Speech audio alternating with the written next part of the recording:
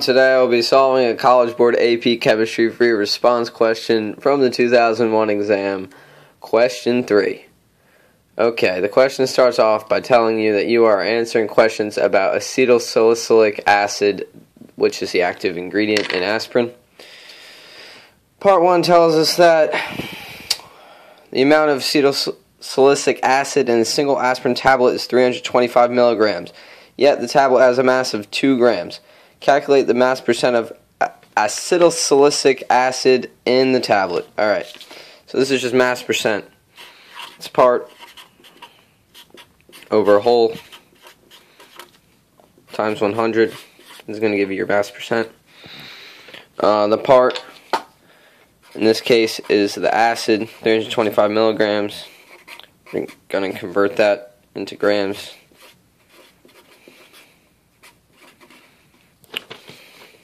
Right, so equals 0.325 grams is your part. It's given that the whole tablet is 2 grams, so we're just going to do 0.325 grams over 2 grams. It's going to be 16 times that by 100, and that's going to be 16.2%. This is how much acid is in each tablet, percent-wise. Alright, so that's Part A, pretty simple. Part B is the elements contained in acetylsalicylic acid are hydrogen, carbon, and oxygen. The combustion of 3 grams of the pure compound yields 1.2 grams of water and 3.72 liters of dry carbon dioxide, measured at 750 millimeters mercury and 25 degrees Celsius. Calculate the mass in grams of each element in the 3 gram sample. Okay, so here we have combustion. We have a hydrocarbon that we do not know the formula of, plus oxygen, and that's going to give us CO2 and H2O. We already have the one. We're given a volume for this, and we are given a mass for this. So let's just start off by finding H, because in this part B we are solving for grams of H, grams of carbon, and grams of oxygen out of the total 3 gram sample. Okay, so we're going to take that 1.2 grams of H2O and we are going to convert that into moles. 18 grams, 1 mole. That gives us 0.0666 moles of H2O. Because that there's 2 H's and 1 H2O, we can just say times that by 2, and this is going to give us moles of just H. So we have 0.1332 moles of H. And we're just going to convert this to grams. That's going to give us 0.1332 grams of H. Okay, so we already did this. Now we're going to go on to carbon. They give us 3.72 liters, and they also give us pressures, temperatures, stuff like that. So we're going to use PV nRT on this one.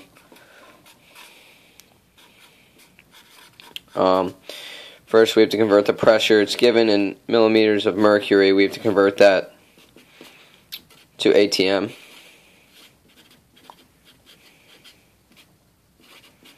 Alright, so we have that, and that's going to equal 0.987 ATM. We also need to make our temperature. It was 25 Celsius. We have to add 273 to get to Kelvin. That equals 298 Kelvin. So we're going to plug this all into here. We know the volume it was given is 3.72 liters of the carbon dioxide. So this is going to be moles of CO2 when we solve for it. We'll go on to the next page. N equals 0.987 ATM times this, all that over the constant R, and 298 Kelvin. And this is going to give us 0.150 moles of CO2. We need to get that to grams of C. So we're going to take it 1 mole of CO2.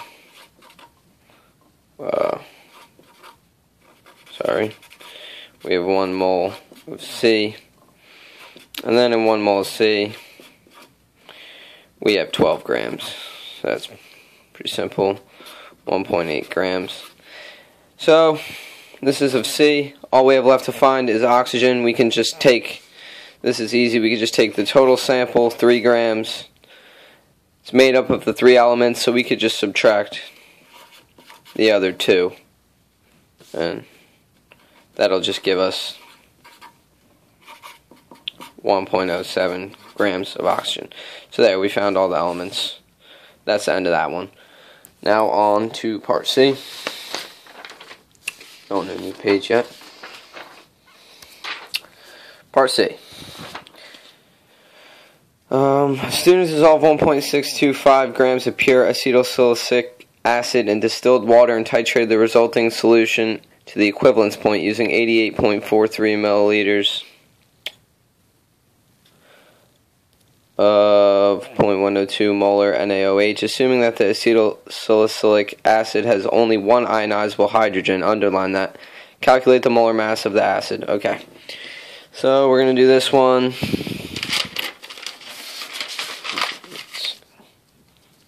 Alright. Underline that because that's going to be important. The one ionizable hydrogen. Okay.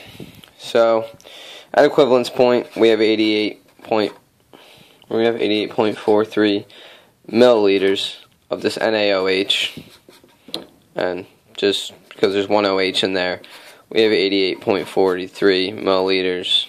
Well, we have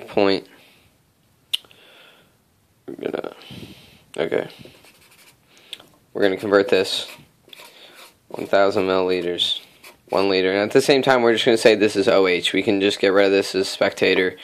Na is spectator, we don't even need that. So we're just going to say that this is 0.08843 liters, we convert this to, of OH negative.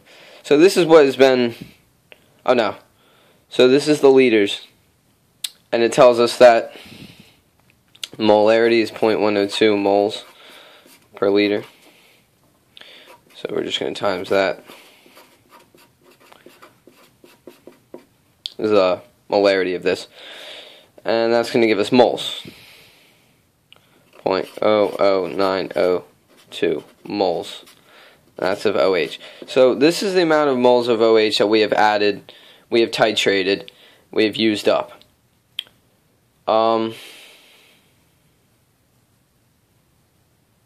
Yeah, so we are titrating that into the acid. So when this goes into the acid, it's neutralizing the acid. So if we're saying that this is the amount used up, we can also say that the same amount has been neutralized in the acid, because we are titrating this with this, and it's in the 1-to-1 ratio, and also there's one ionizable hydrogen, which was said earlier, so we can assume that there's only one H in the whole formula of the acid, so this is just the whole acid. Alright, so we have that, and we're given that they dissolve 1.625 grams, and molar mass is grams over moles. It's 1.625 grams over the 0.00902 moles, and that's going to give us 180 grams per mole of the acid. This is the answer. So C's done. Now we're on to D, which has 2 parts. A 2.00 times 10 to the negative third mole sample of pure acetylsalicylic acid was dissolved in 15 milliliters of water and then titrated with 0.1 molar NaOH.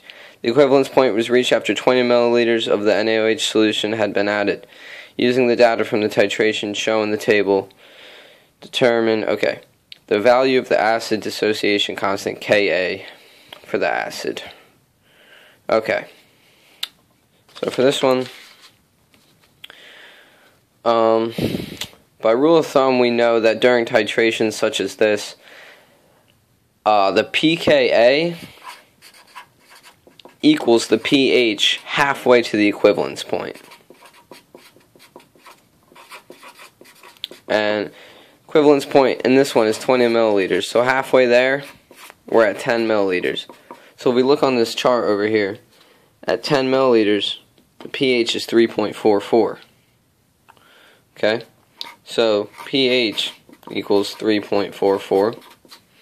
And that also means that the pKa equals 3.44.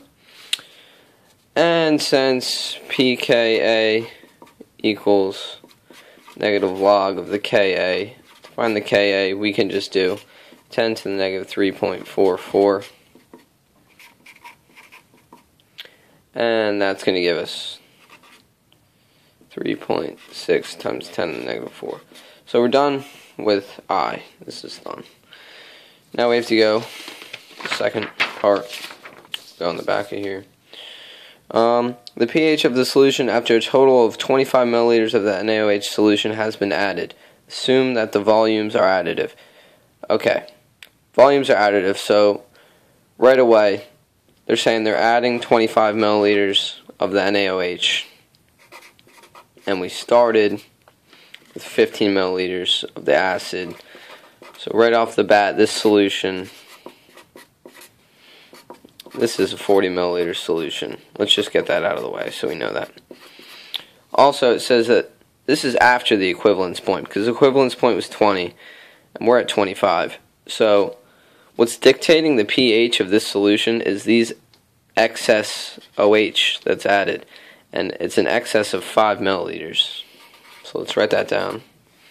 So, yeah, we're adding that in excess. So 5 milliliters, and we'll just convert that to liters.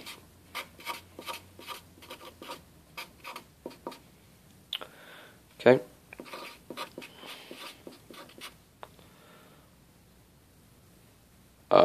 No, this is 0.005 liters, and it tells us that it is 0.1 molar NaOH, so we could just take this 0.1 moles over 1 liter, and that gives us 5 times 10 to the negative 4th, and this is going to be moles of NaOH.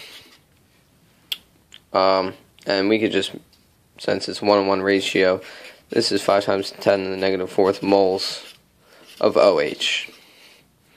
Okay, so we have the moles of OH.